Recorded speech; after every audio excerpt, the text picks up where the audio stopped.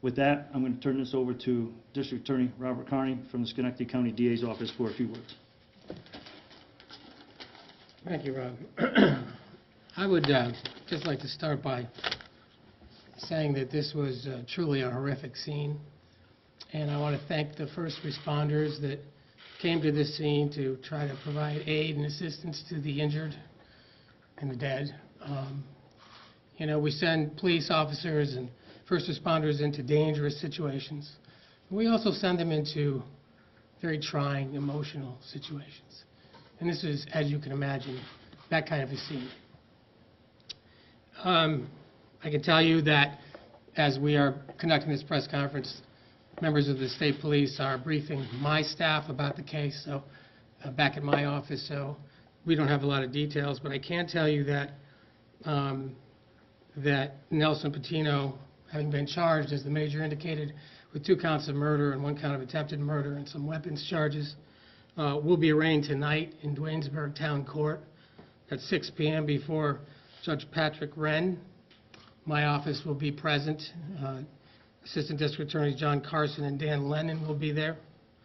And the case will go forward from there. We believe that we will posture this case to be ready to present to a grand jury as early as next week. And obviously, if and when a grand jury acts, we'll have more information we can share with you. With that, I'll turn it back to the captain. Thank you, sir. At this time, we'll open up to questions. Captain, you said specifically wife of 37 years. Does that mean, was that her age? That was her age. Okay. Yep. She was 37 years old.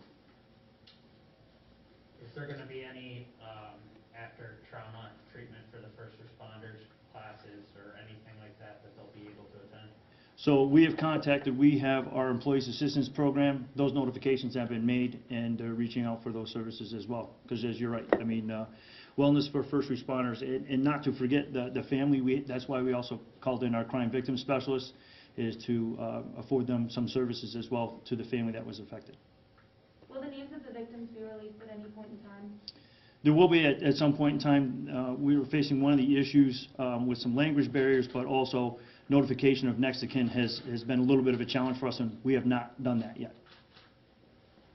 Was there anybody else inside the house besides the family at the time? We do not believe so at this time.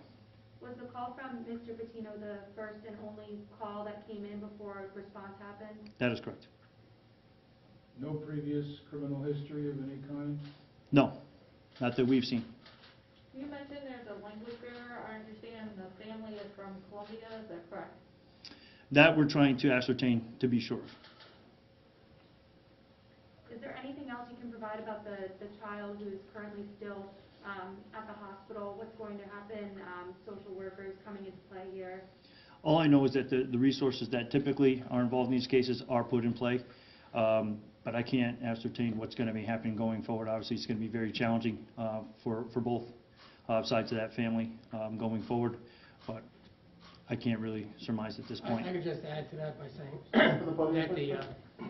that the Schenectady County CPS Child Protective Case Unit is working in a separate investigation to determine what's in the best interest of the child. So as police are doing their criminal investigation, that investigation also goes on a separate track.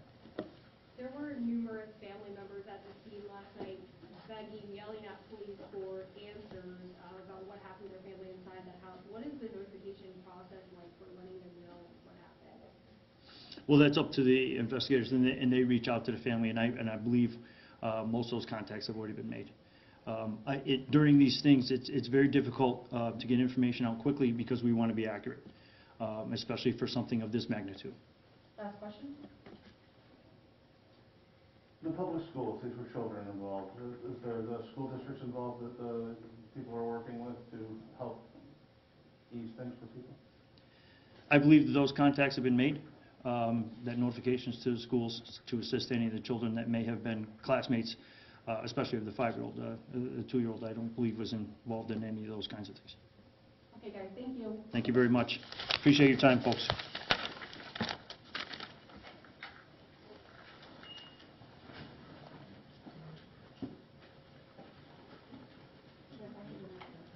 Anybody yelling?